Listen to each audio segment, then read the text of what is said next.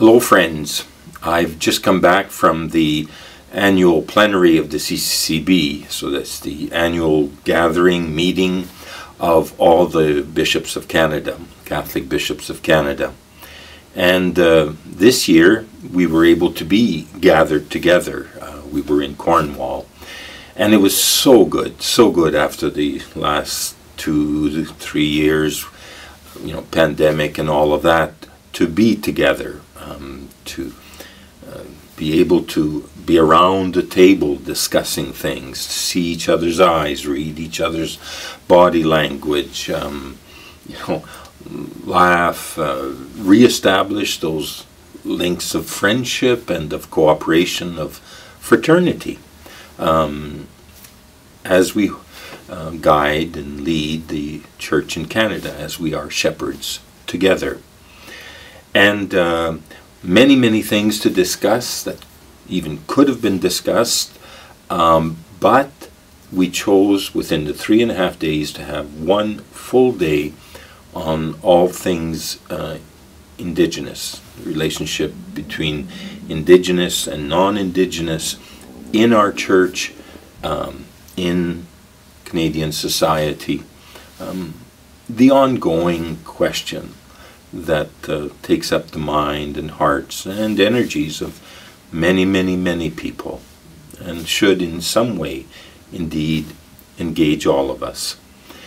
If you remember, a year ago it was the discovery of the graves, unmarked graves at Kamloops, at Cowessess, and really the whole question was, well, what part did the Church have in the residential school system?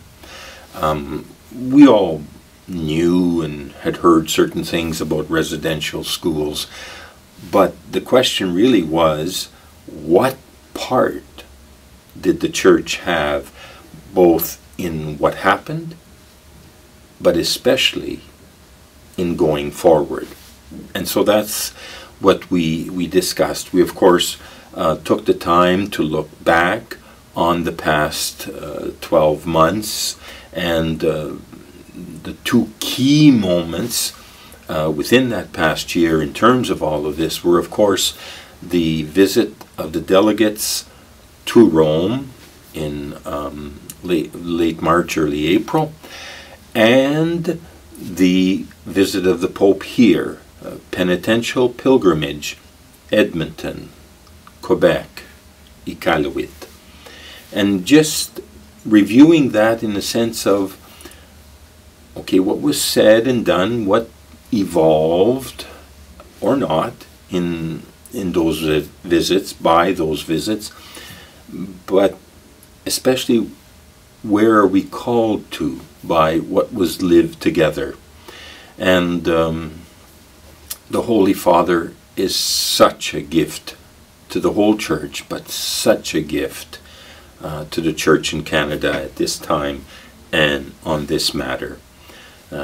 We will need to come back again and again to his words, to his addresses, and especially come back to those images of him embracing people, kissing hands of elderly matriarchs, of taking time in his wheelchair before the cemetery in Musquatchus, praying, all of the things by which he really, once again, showed himself to be present, to be open, and to be focused on, out of Christian charity and love upon those before him.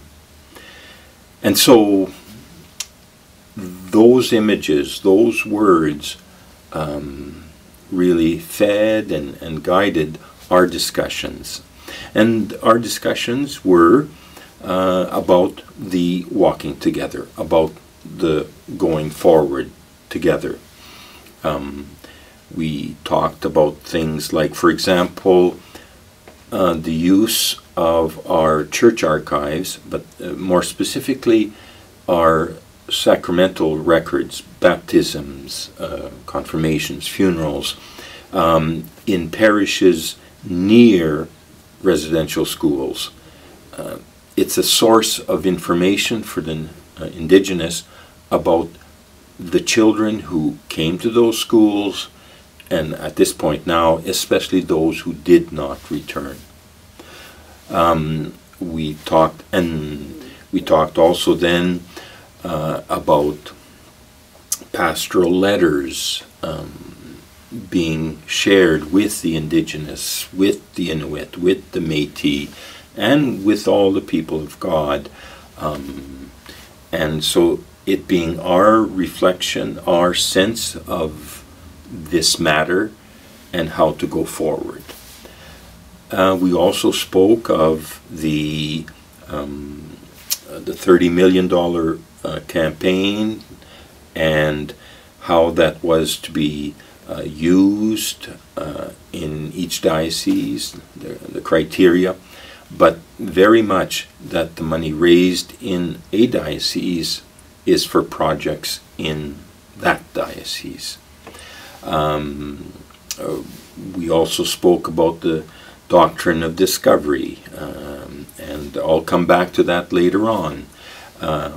We spoke in general then also about how do we structure ourselves as CCCB so that all these, the matter of Indigenous relationships at every level, that it be a continual effort, a continual concern and focus, a continual evolving discovery of how best to live that.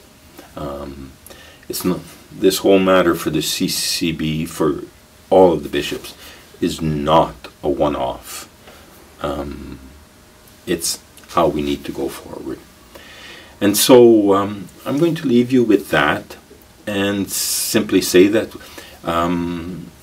in the coming months and through our various ways of communication, that I'll be unpacking the various elements, the various commitments that the bishops of Canada in consensus have taken on.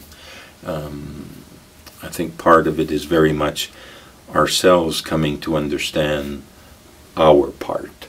And again, something that was so strong at the plenary, our part is first and foremost our part locally, diocese by diocese, bishop and church of a diocese with the Indigenous communities, the Indigenous people of our diocese. So much more to share with you, but I come out of this plenary hopeful, grateful, and especially grateful for the work, the ministry of Pope Francis amongst us. Doors are being opened. Pray for those doors to continue to be opened as we walk together. Thank you.